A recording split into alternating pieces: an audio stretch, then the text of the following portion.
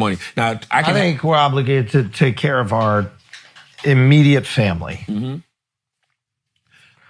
And I don't know where obligated. Obligated is a strong word. I feel I have to take care of my parents. Okay. Oh, parent. Yeah. Okay. Yeah. I think parents, bare minimum parents, but parents, siblings, like if we can take care of them, we should. Now, obviously, you have to create boundaries. Like if you have somebody. Siblings?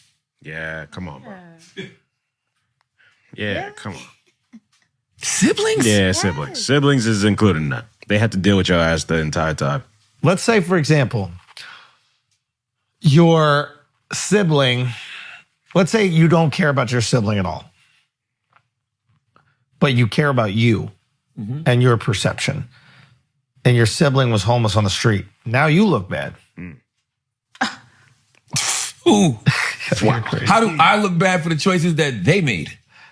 You're great. I'm not fucking crazy. How do I look bad for the choices they made? What if, you know, people don't see, and this isn't my family at all, but what if people didn't see all the times we spent money on rehab for said sibling and tried to get said sibling clean? I think there's a different, said sibling might have had an alcohol problem, there's a different scenario, a drug problem, and so they